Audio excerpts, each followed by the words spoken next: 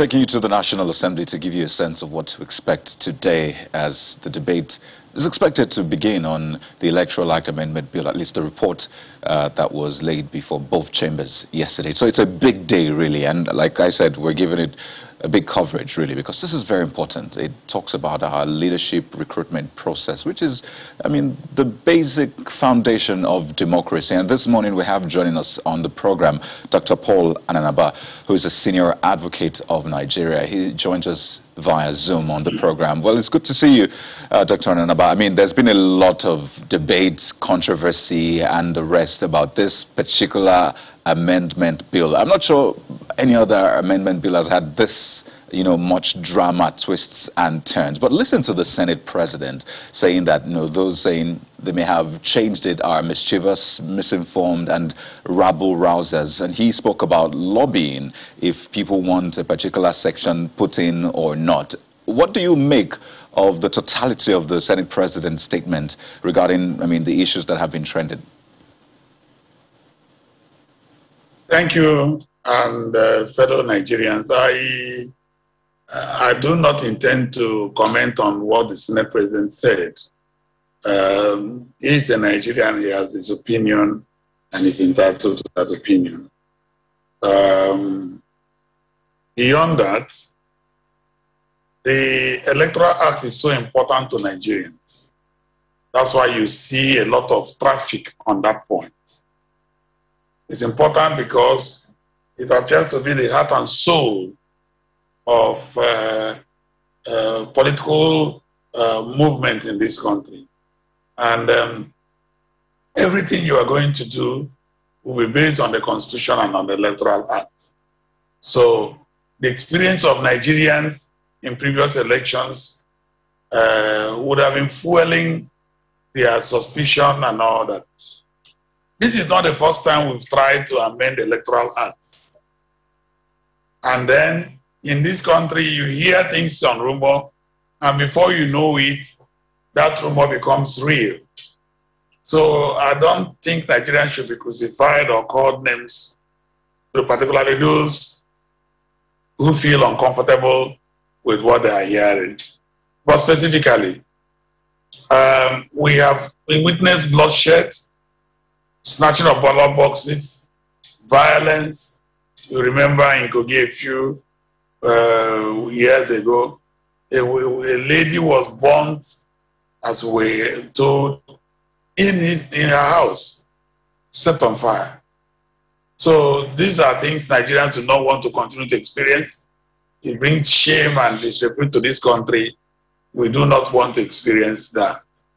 So, speaking for myself, I do not think we should be talking about Electoral Amendment Act.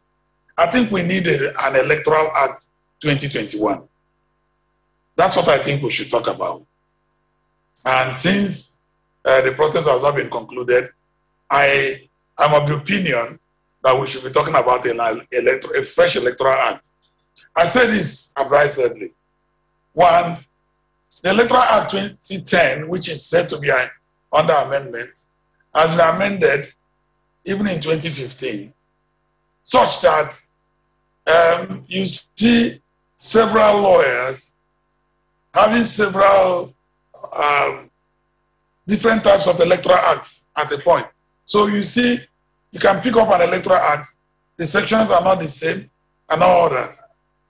The Electoral Act is so fragile and sensitive that we shouldn't be talking about amending this one. There should be an Electoral Act 2021.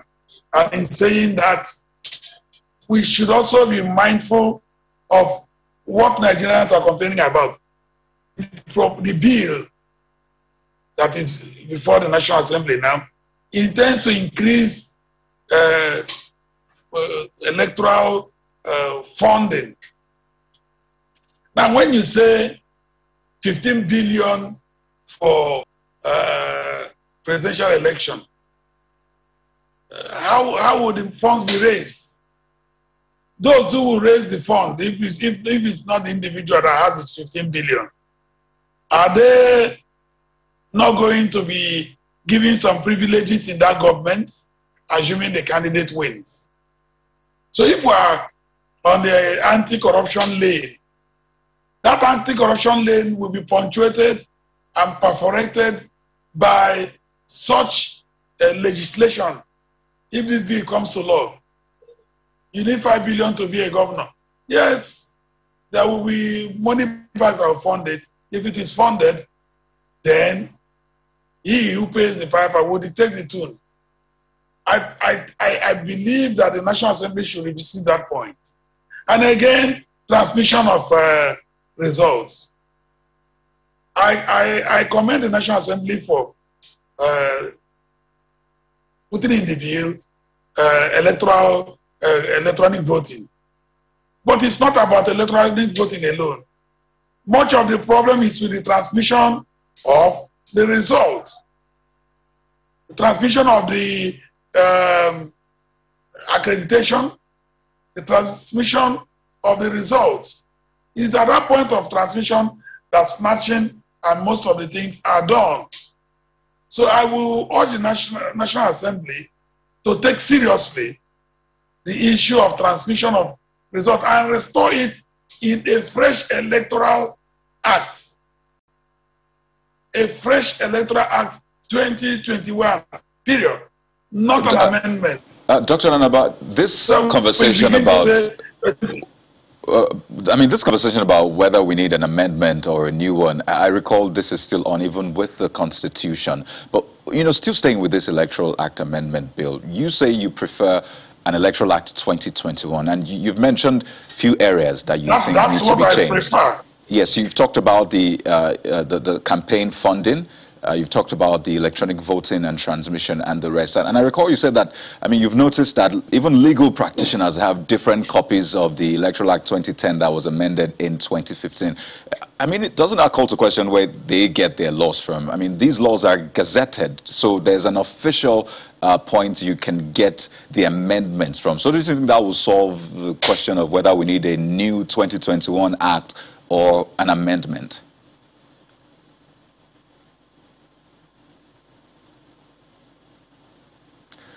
Well, I don't want to go into the issue of the government printer and the gazetting process and how many Nigerians will have access to the Gazette.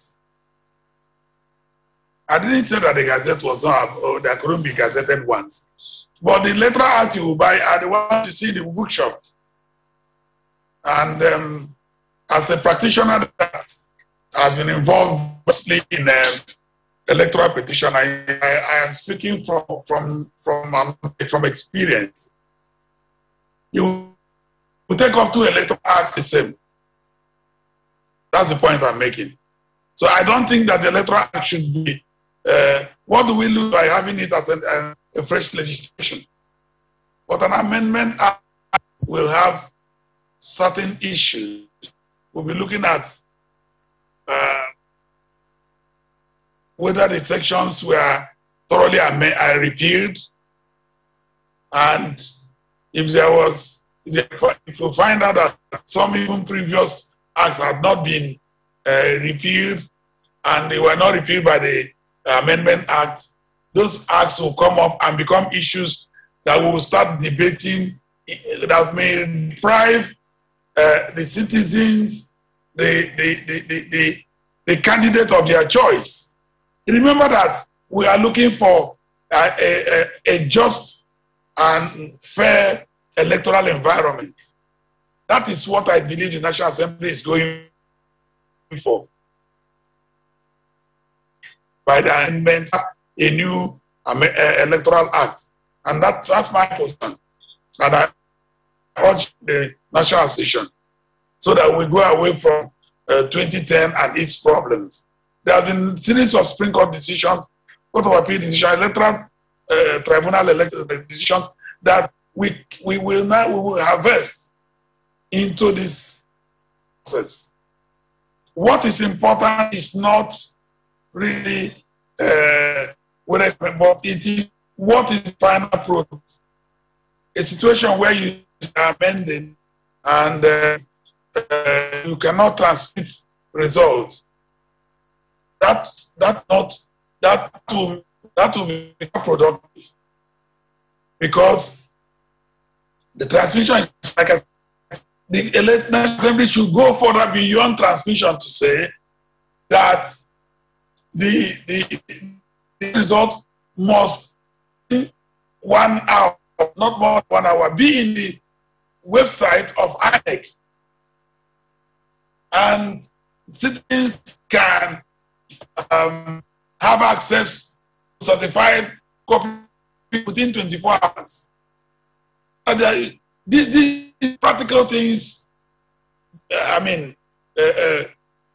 that come up at election tribunals, election petition tribunal, these are practical things. So that those who are applying to write results, to ballot boxes, to do all manner of things, we know that they are limited. And we begin now to see a better environment, elections, and better results. I think that's what Nigerians are spending their tax money for, in funding the National Assembly to make laws that are in their best interest. Well, there are many other clauses in that in the bill that's been harmonized today by the committee of the two chambers of the National Assembly. But there is another one that's been talked about earlier, and that's about the Electoral Offences Commission. I'm wondering how significant you think that will be in the scheme of things, given that we have some electoral offences have been committed before elections, during elections, and after elections. So there is that proposition by the Senate that if you snatch a ballot box, you can go to jail for 20 years. That's just one of several. How significant do you see that commission being proposed, or the bill has been passed by the Senate? How significant do you think, do you see that being in our electoral process entirely? I see it as extremely significant. Many times we used to compare ourselves with the UK, US, and other. We are Nigerians. We're in Nigeria. And laws must be made to reflect society. I support an Electoral Offences Commission, and not just in words or on the paper. It should be followed with seriousness and strictness. And that's what I'm saying, because a lot of speech was made by a former INEC chairman. We will prosecute, we'll do this. How many people have they prosecuted? I was happy that a professor recently was jailed. Yes, that is just one. So there should be an election offences commission, tribunal, so that people who are professional election offenders will move away from it, and those who stick to it will get the wrath of the law. And even previous crimes can still be prosecuted, because there is no limited time for offenses. A crime is a crime and can be prosecuted anytime. So it is significant. It is what will add impetus to the electronic voting regime we are going into. An electronic voting regime does not mean that it is foolproof and perfect. People are going to do a lot of things to manipulate it in one way or the other, so that we don't bother burden the already way down court system or the election petition tribunals with electoral offenses. Many elections, many election petitions have been affected by the fact that, oh, you allege fraud, you did not prove it.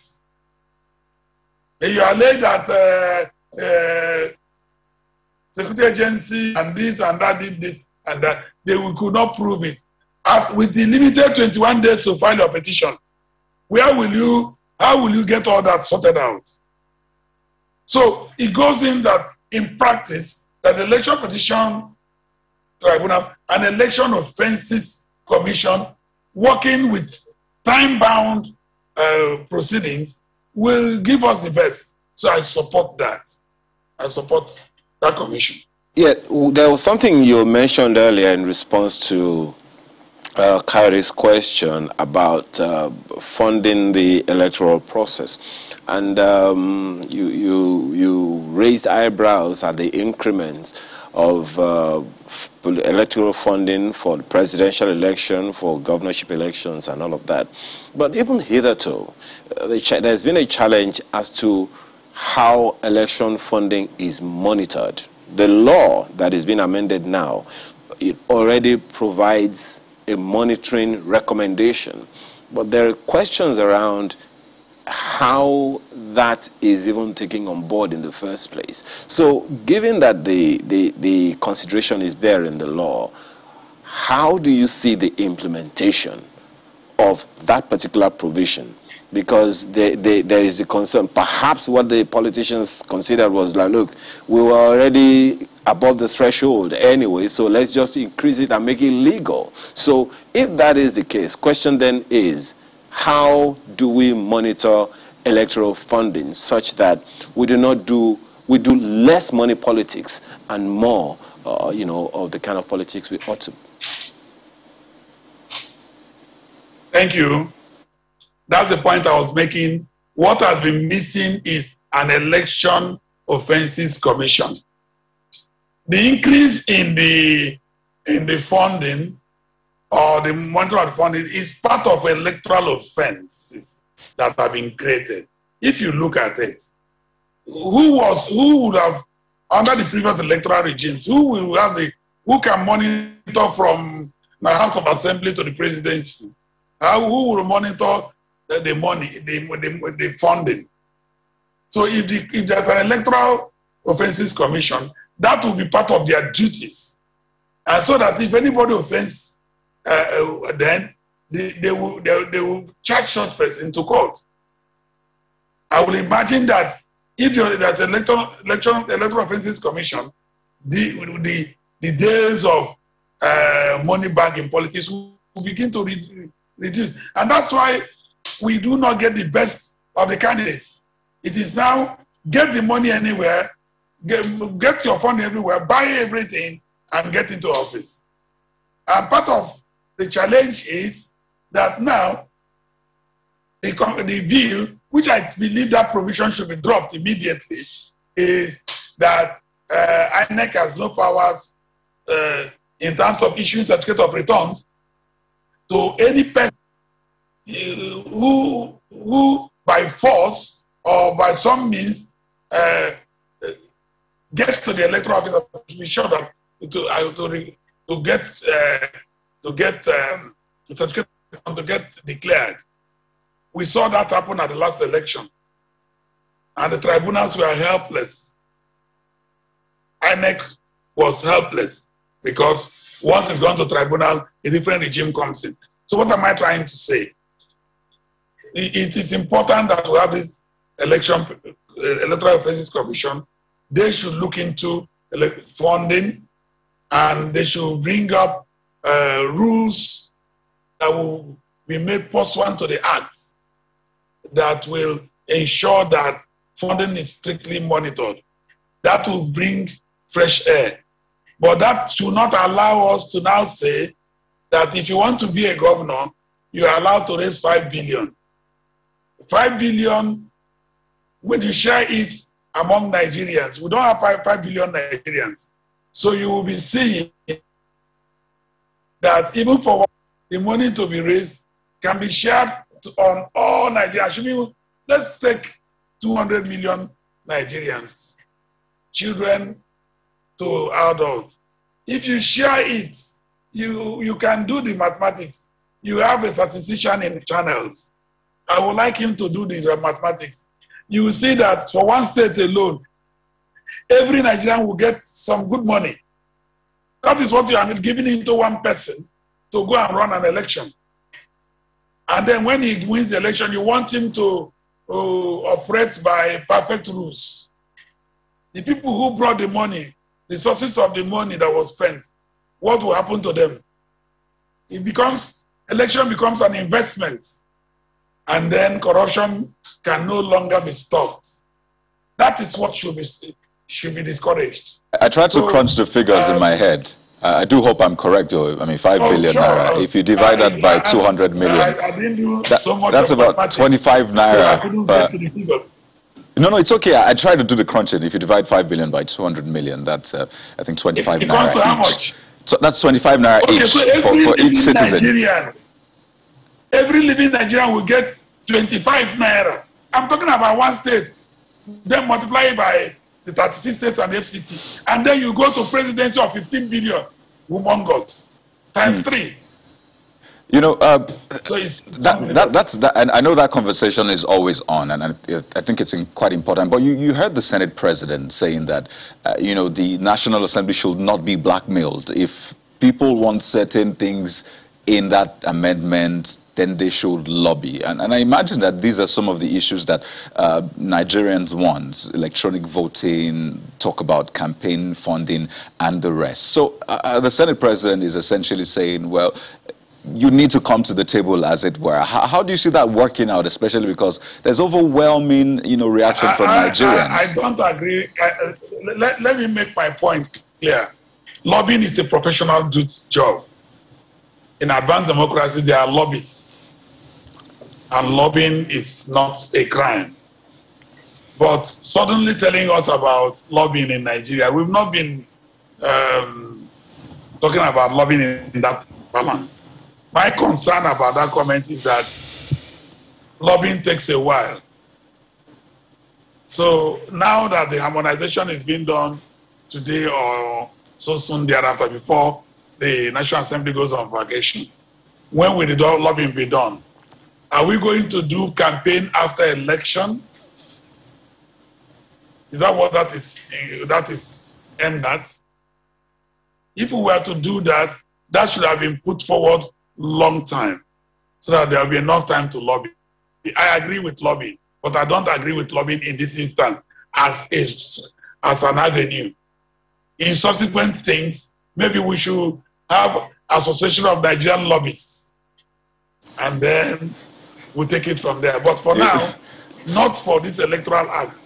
This Electoral Act, I urge that you know, I urge that the Senate President and all parliamentarians should go the patriotic way, right, devoid of lobbying now. Well, taking the interests of Nigerians to account. Maybe we'll need another bill for that association of lobbies, or maybe an agency. But clearly, would like to appreciate you so much for your time and sharing your thoughts with us on the program this morning. Dr. Paul Ananaba is a senior advocate of Nigeria, and he's been discussing with us issues surrounding the Electoral Act Amendment Bill, which is, of course, going down today at the National Assembly. Thank you very much. Thank you.